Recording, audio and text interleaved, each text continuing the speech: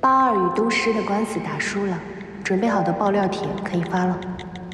加上这条，差不多可以收网了。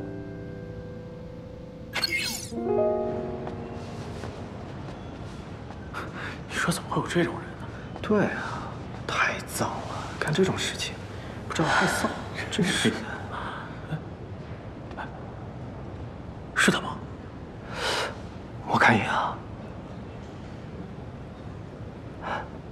好像还真是他，就是他，跟着他走。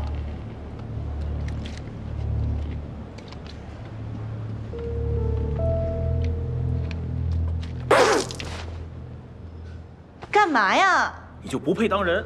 像你这种不干不净的女人，早晚有人收拾你。还当小三，插足别人的感情。呸！你有病吧？哎，你这个人怎么说话的？我要看你们两个！错还不敢当，真是。你没事吧？金牌客服肯定睡了不少人吧？人家上岸了，是未婚妻了，当然嚣张了。傍大款傍的良心都被狗吃了，我真是瞎了眼，才把这当做神仙爱情。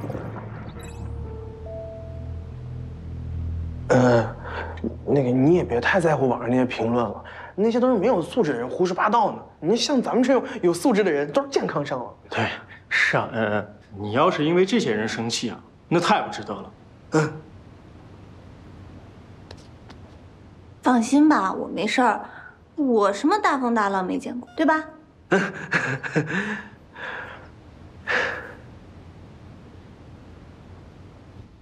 这就是造谣博眼球啊！你看他写的什么呀？他说我跟恩恩争宠，那天怎么回事吧？那天是我跟恩恩去喝咖啡，回来的路上就看到一只小猫在马路中间，恩恩是怕它受伤才把它拎到马路对面去放着的。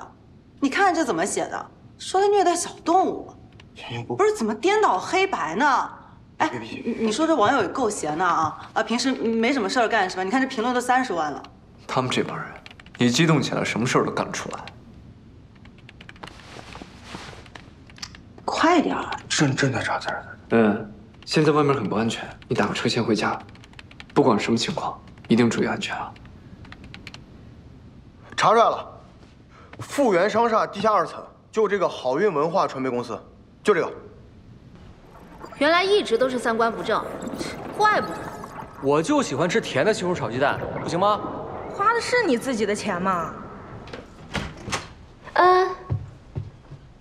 你怎么这个时候回来了？小楼总不放心你，让我回来陪你。你没事吧？啊？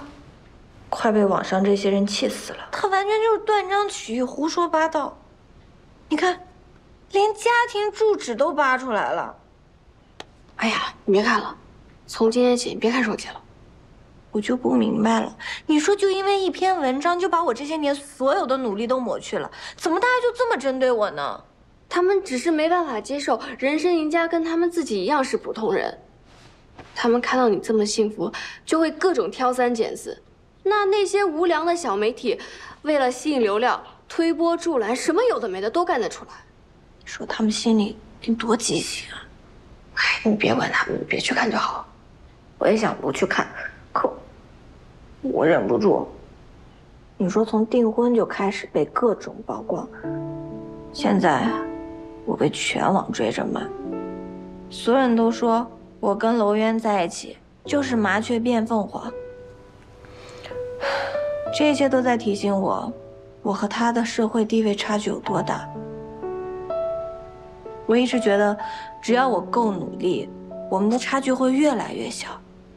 可现在我发现，不管我怎么努力，在别人眼里，我都是楼渊养的一只金丝雀。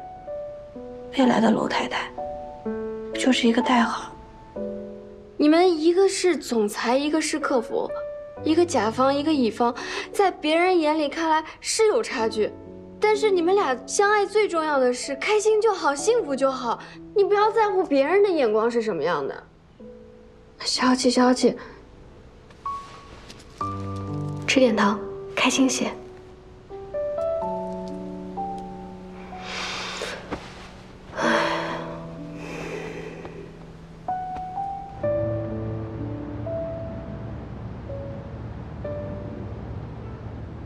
跟保安说的一样，昨天就搬空了。你们孙子跑得真快啊！打一枪换一个地方，看来这些人常干这种勾当。所以说，这事儿不是空穴来风，是早有预谋的。走。这个是新的爆料视频。